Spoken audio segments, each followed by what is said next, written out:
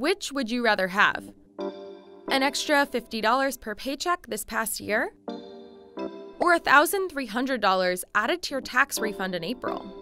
Many Americans would tell you that they want the refund. I know I would.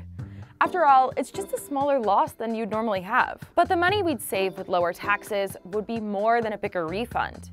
So why do we still want it? It's due to a psychological concept called prospect theory. The reason why we have tax refunds in the first place is that throughout the year, Americans pay more in taxes than they actually owe. Because employers typically overwithhold money due to inaccuracies in your W-4, aka the type or amount of deductions are incorrect. At the end of the year, the government gives that money back to you in the form of a tax refund. When you withhold more in taxes than you ultimately owe, you're essentially giving the United States government an interest-free loan. According to experts, the best way to do your taxes is so that you have no refund, or even owe a little when you complete your tax form. That way, you aren't loaning the government any money during the year that you could be using for something else.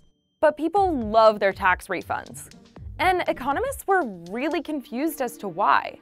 Richard Thayer, a Nobel-winning economist at the University of Chicago, told the New York Times, "The question that befuddles traditional economists is why people want these refunds. Why do they want to make interest-free loans to the government?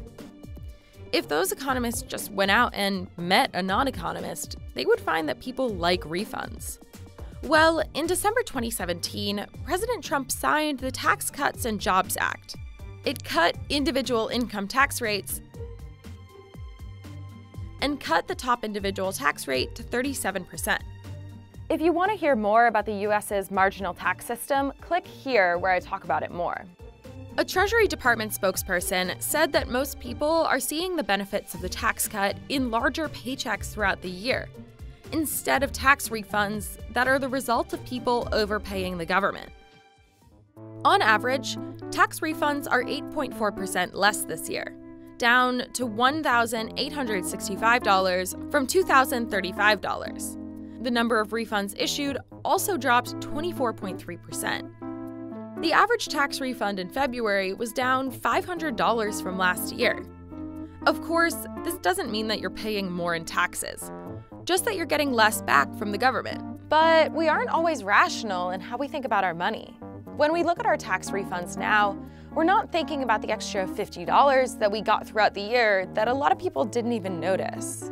We're seeing a loss in our refunds, and that's upsetting on a primal level.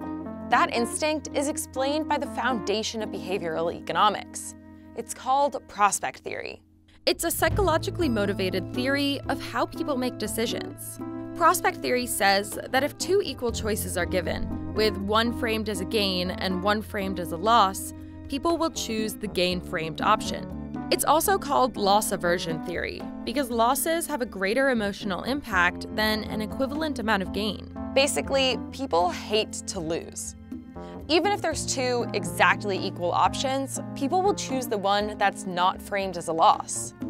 Prospect theory was formulated in 1979 by two Israeli psychologists, Daniel Kahneman and Amos Tversky. The two men came together to form a description of decision-making that was more accurate than the prominent theory of the day. Prospect theory won Kahneman a Nobel Prize in economics.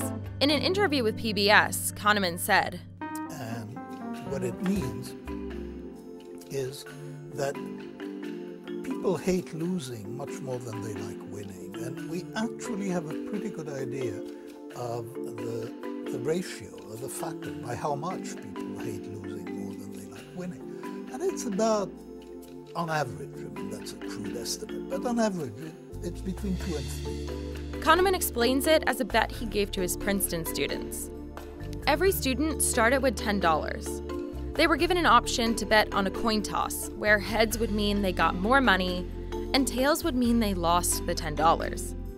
Kahneman found he had to offer them $25 to get them to take the bet, 2 to 3 times more than they had to lose.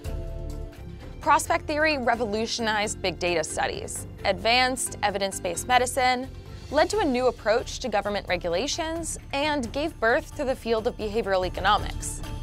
And it also explains why it's so gut-wrenching to see a smaller tax refund. If you want to learn more about Kahneman and Tversky, I recommend checking out Michael Lewis's book, The Undoing Project. After writing Moneyball in 2003, he found out from a New Yorker review that his whole book was about prospect theory, and he didn't even know it. He thought the two men were so interesting, he decided to write a whole book about it. Which would you rather have? A larger tax refund, or to pay less in taxes throughout the year? Let us know in the comments below, click subscribe, throw us a like, and don't forget to ring the bell for post notifications.